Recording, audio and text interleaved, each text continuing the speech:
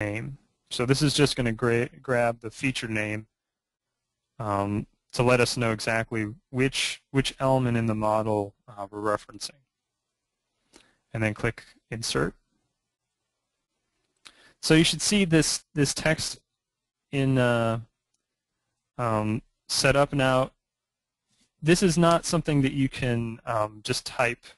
If you happen to see this, you can't just edit this text. You have to make sure that you insert the template in this fashion.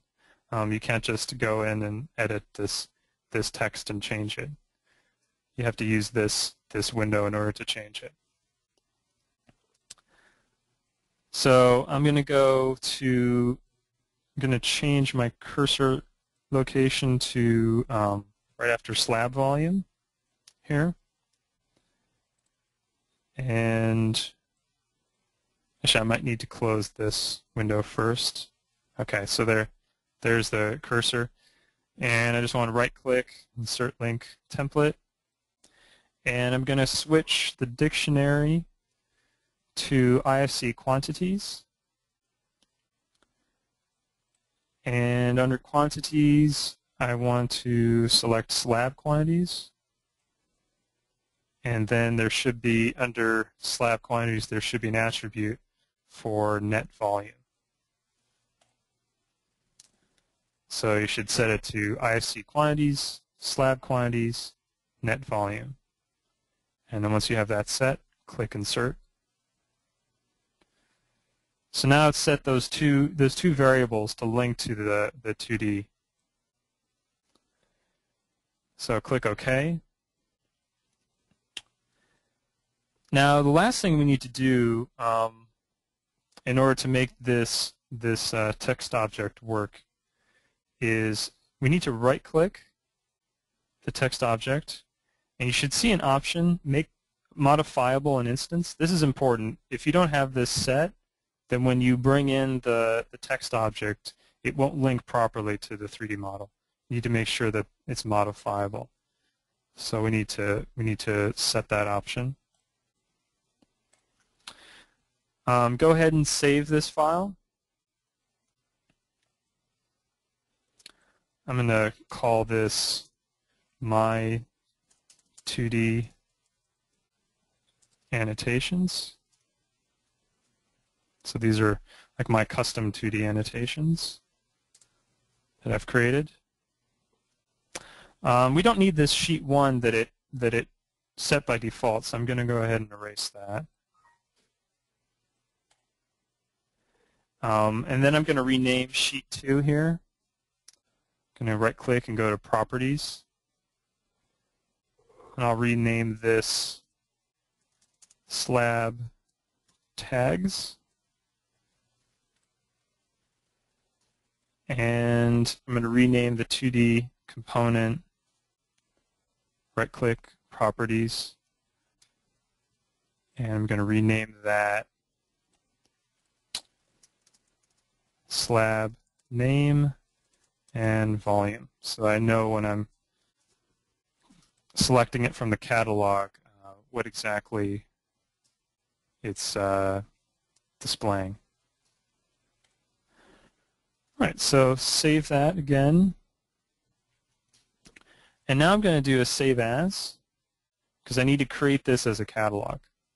So Save As, and under the type, you want to expand that and go down to Catalog. And it's just going to create a catalog, .catalog file with the same name, My 2D Annotations. So that's fine. Anytime you want to update this catalog, all you need to do is go back to this drawing file and then do a Save As and overwrite the catalog. So I can go ahead and close that now.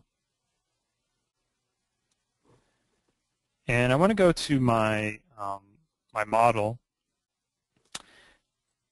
And you may recall from a previous webinar that in order to get quantities, we have to do the Update Quantities button. Because if you notice, if I expand, let's say this slab, there's no quantities attribute currently on that slab.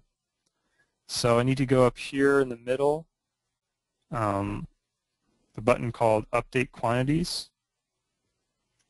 Click that, and it's basically going to run through and locate all the architecture and structures objects and calculate their volume and different quantities. And so now I should see a slab quantities set up for the slab here. All right, so I want to go back to my drawing. Maybe I'll tile vertically.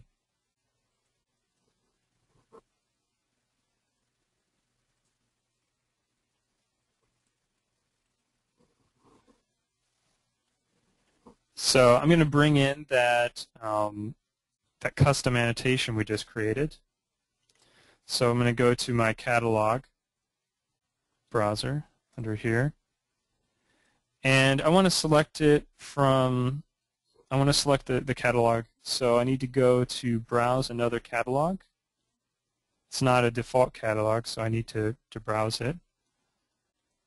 And then I should see under where I saved it, my 2D annotations.catalog.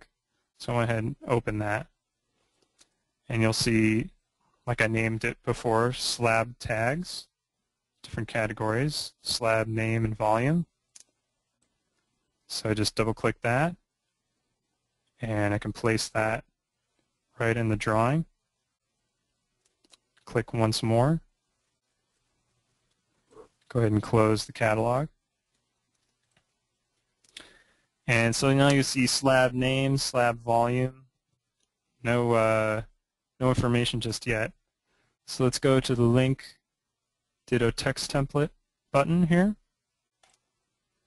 Select that object, text object, and then I'm going to go over to the model and select slab.2.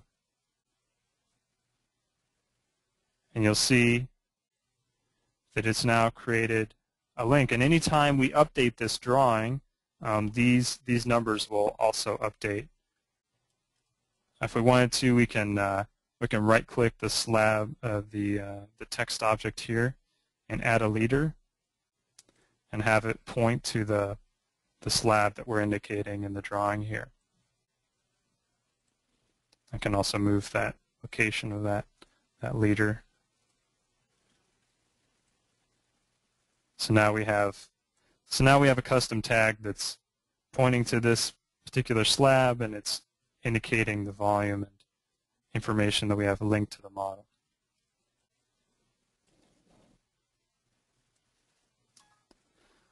And go ahead and save that. All right. So I think we've covered quite a bit today. This is basically a good intro to how to work with drawings and drawing production and digital projects. We do offer, I just want to show the website real quick. We do offer, under support training, we do offer training. It's something that we can do, we do in our local offices, or we can also do on site if there are at least about 5 people that are taking the training. But one example would be what we've covered today is basic drawing generation. If you wanted to know more about how to work with large drawing production models and how to deal with that, then you may want to consider contacting us about training. Like every week, I want to just show we have the webinar website set up here. Every week we have a recording of the session that we put up on the website. You can sign up for the last in this particular series. We'll be picking up again soon in the near future. Next week we'll be learning about methods for team collaboration, and basically see how we can keep records of intended design changes and facilitate the link between BIM model builders and project managers. So hope to see you next week for the 8th webinar in the Building Fluency webinar series. same time, same place.